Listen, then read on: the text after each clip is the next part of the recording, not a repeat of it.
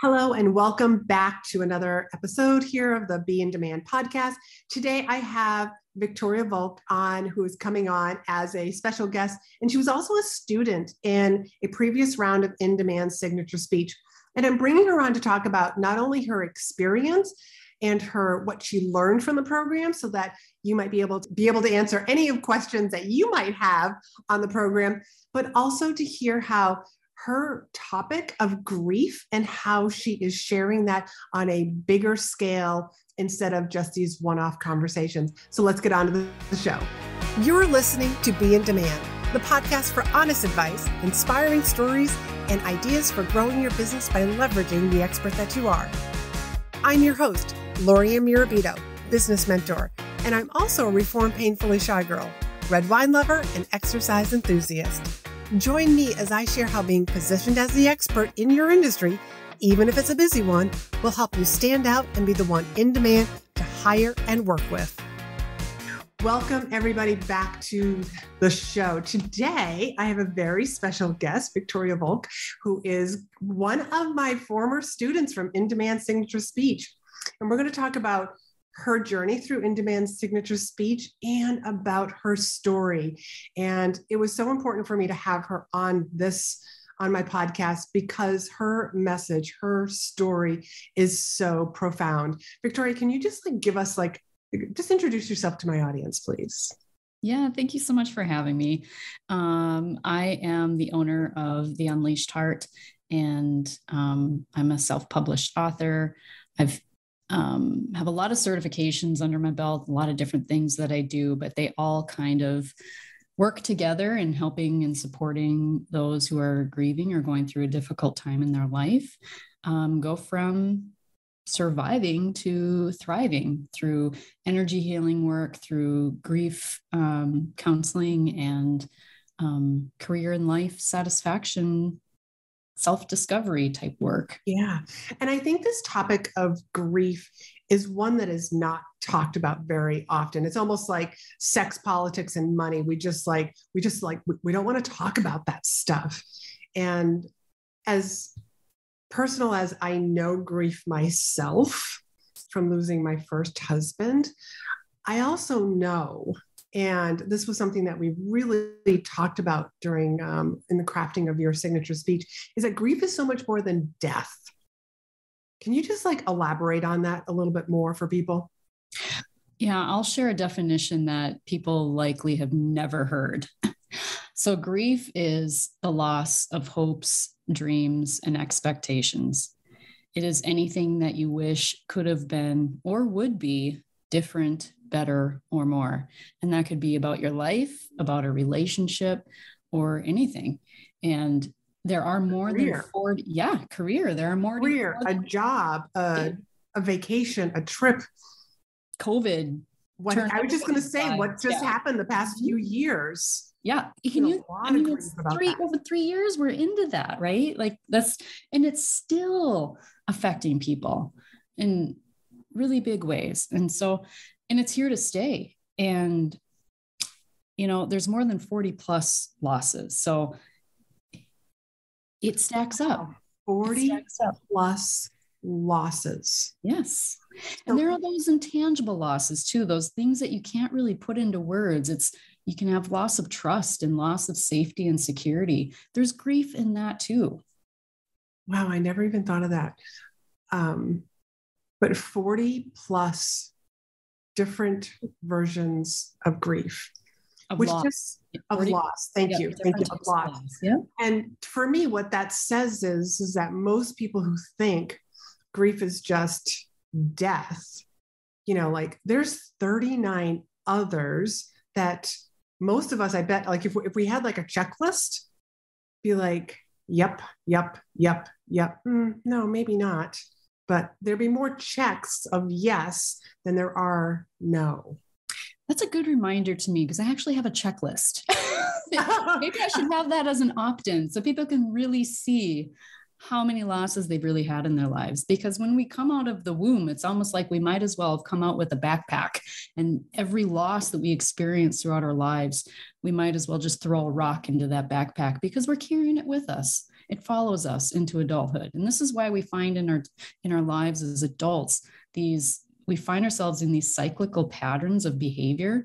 We might find ourselves in the same type of relationship with the same type of, other significant other. And it's like, why does that keep happening? Why do I keep finding myself in this situation? What am I not learning here? What is repeating from my childhood? What wound am I expressing in my adult life from my childhood?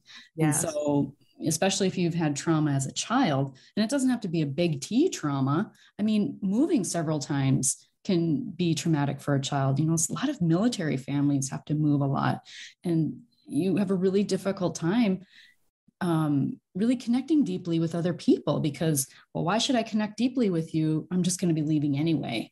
It can be really difficult to create long-lasting, deep connections with people when you're constantly moving.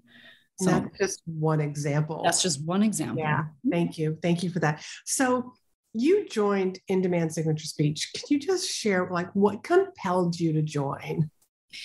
The first 9 minutes that we're recording here is exactly why I joined Signature Speech, because we don't talk about grief in this way.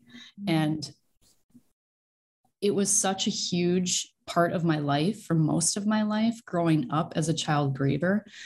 This information changed my life.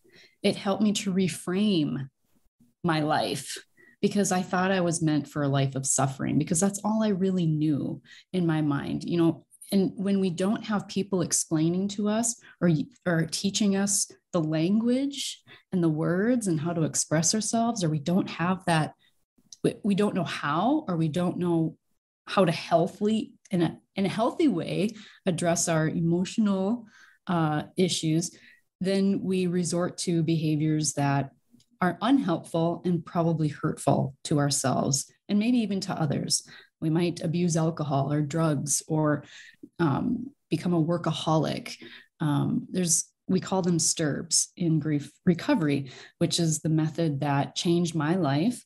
And I am its biggest cheerleader, I would like to say, because I started a podcast to try and expand my message, which is going on 3 years, but I want to expand it even more. And so I wanted to learn how to write a good speech, and one that would be impactful, that people could walk away and be like, wow, I never knew that. I never heard about grief that way. I love that. So you are definitely on a mission to share your message, to share your story, not just with one-offs, but really on a bigger, grander scale. My slogan for my podcast, Grieving Voices, is let's talk about grief like we talk about the weather. So that is my mission. I love that. Victoria, can you just share with the audience what your repeatable phrase is that you crafted inside In-Demand Signature Speech? It's time we do grief differently. It's time we do grief differently. And so for everybody who's just listening, a repeatable phrase is something that you repeat throughout your presentation. So Victoria is constantly sharing information or statistics or a story that proves her repeatable phrase. So she would share a stat or maybe even a case study, and then she would repeat that, it's time to do grief differently, so that the audience really, a repeatable phrase is almost like the center of your content. Everything that you talk about really can stem from this one phrase.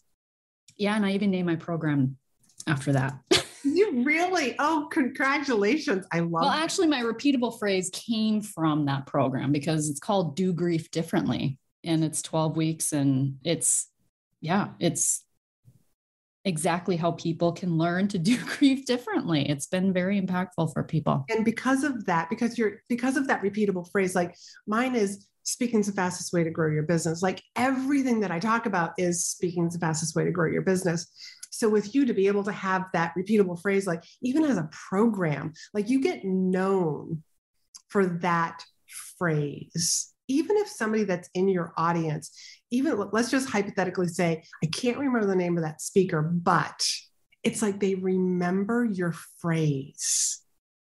And that becomes one of those really, those moments where people like really remember you and then rave about you and refer you because of that repeatable phrase. And that's just, I mean, like that's just one part of the in-demand signature speech. So what did you love most about crafting your presentation during this 9-week program? I'm the type of person that needs a structure, or else I'm all over the place.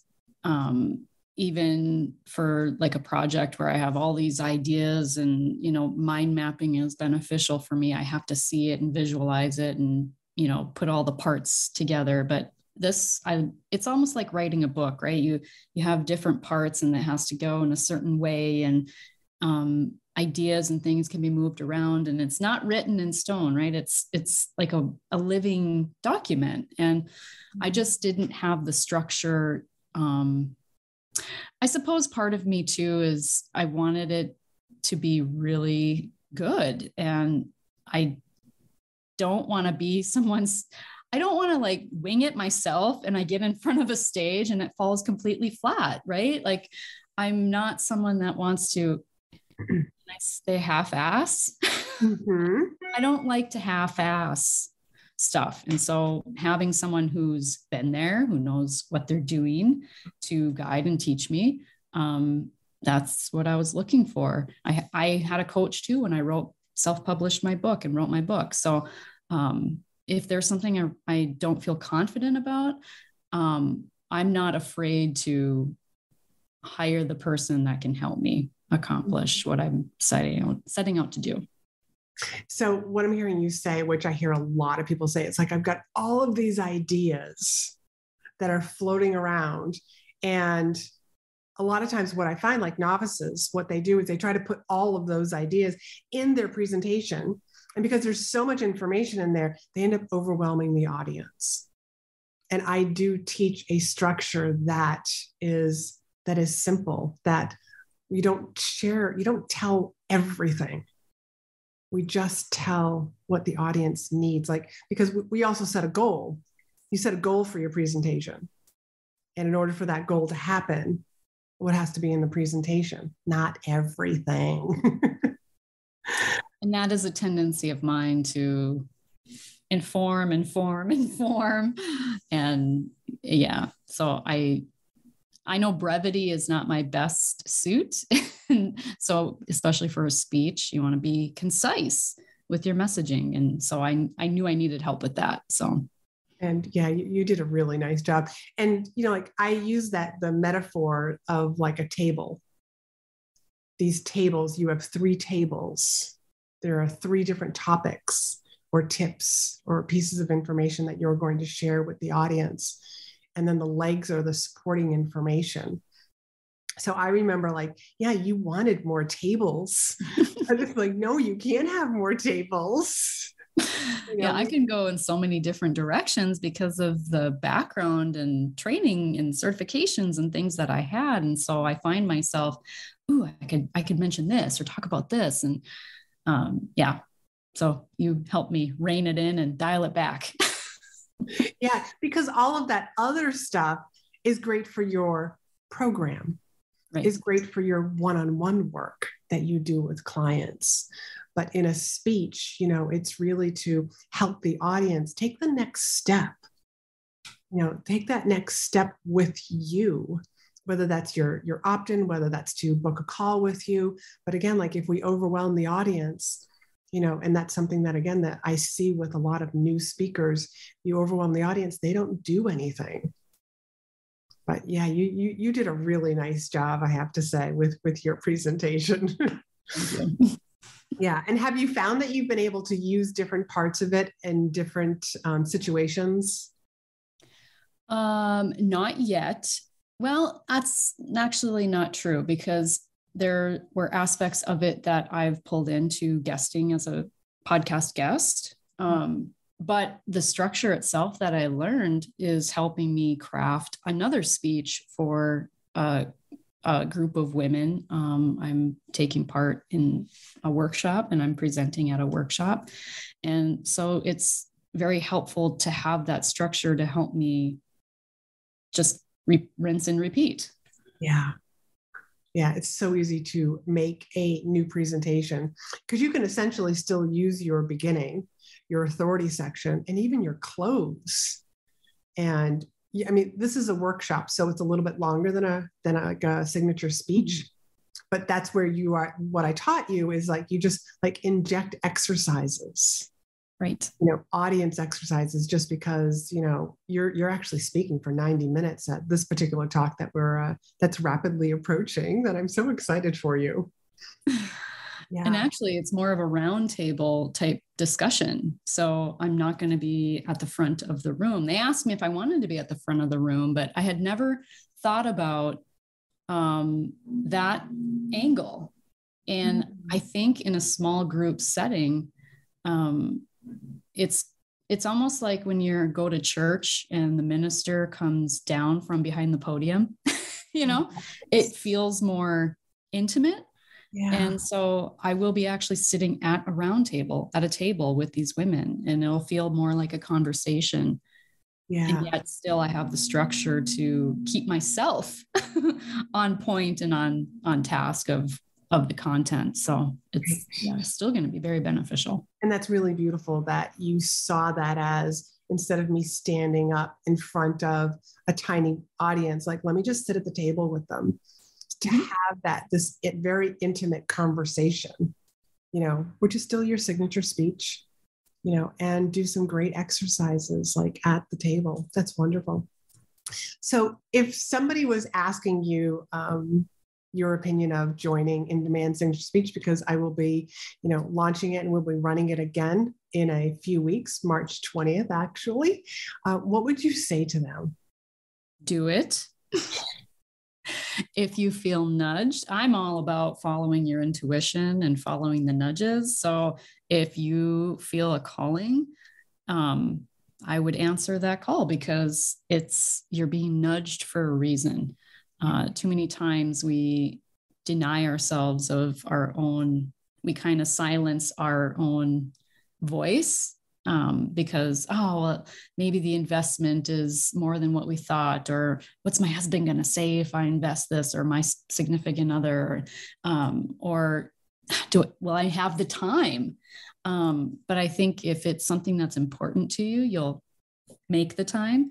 And if it's something that you feel a calling to do, that it can really benefit you and your business and help you grow as an entrepreneur, then it's an investment in yourself too. Thank you. Did you have fun in the program? I did. I loved that it was actually kind of like a mastermind in a way as well. I really liked that aspect where it's not just work, and write. It's, kind of masterminding through the challenges of that process too, because sometimes things can come up, especially if you are so close to your content, right? Like, and you can have a lot of these self-worth or, especially if you're stepping out for the first time and putting yourself out there for the first time, it can feel very scary, and you feel like, is this really, am I worth this? Like, are people going to like me? So you have all these insecurities that come up. And so I think just having a group that you can talk those things through is really been a beneficial part of the program too. And was there anything intangible that you would say, this is also what I got from the program, besides having a signature speech and a structure? Self-confidence. I hear that a lot. Can you just elaborate on that? I know my content, I know my message, but I can get diarrhea of the mouth. And so to have like these tabletops, right? These key things that are that I feel are the most important that people need to know and learn about. It's kind of a guidepost for meeting people on the street, or like last night I met with a group of ladies. I'd never met them before. And it was an opportunity to share a little bit about what I do, but in maybe a little bit different way. So it just, I don't know, gives you more, I don't know, juice to your message. I don't know how to say that. Well, and I get that, because I hear that a lot, like people who have gone through the program feel more confident. Yeah. I think as if you're it's like you know what I'm trying to say. I'm just not. Yeah. And for everybody who's listening, it's that more confidence in what you're saying, how you're saying it, why you're saying it.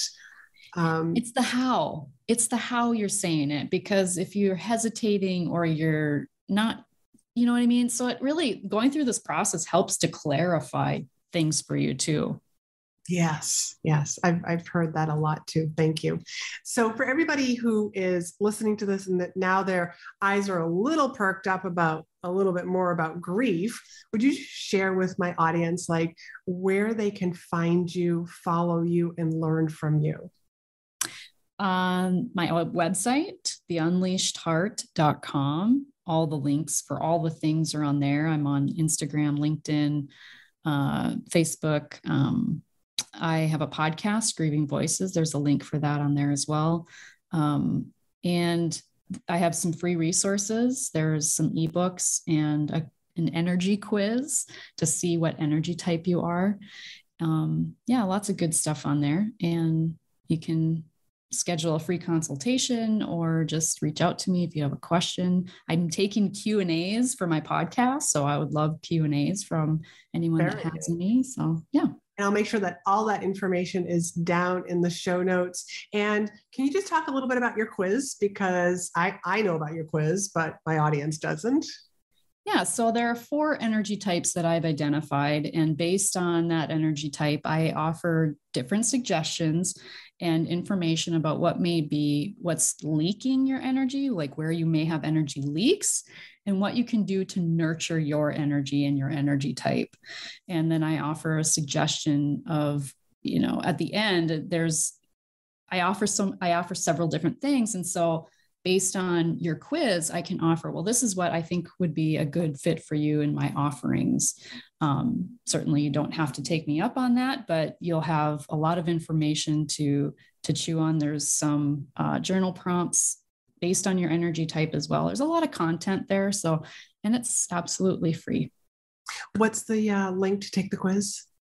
It's right at the top on my website. And I also have, you can spin to save on a future energy healing session. And then you'll receive a coupon code for that. And then you'll also receive my newsletter, The Unleashed Letters. It's a bi-weekly publication that I send out. But yes, there's a link on my website. So right at the top of your website. Yep. So go take the quiz to find out where you're leaking your energy, what kind of energy you are, and learn all the really good information from Victoria herself. Make sure you check her out and follow her over on Instagram, which is where I follow her. And Victoria, thank you so much for joining me on this episode. Thank you for having me. I've absolutely loved your program, and it's been so beneficial for me. So thank you. Thank you. Thanks for hanging out with me. Be sure to hit the subscribe button so you never miss an episode. And join me over in my private Facebook group for more tips, community, and free trainings. You'll find the link in the show notes. You can also help this podcast reach more listeners by leaving a review. And as a thank you, each month I pick one of my reviewers to win a free coaching call with me. So if you haven't done so already, please leave a review and you could be the next winner.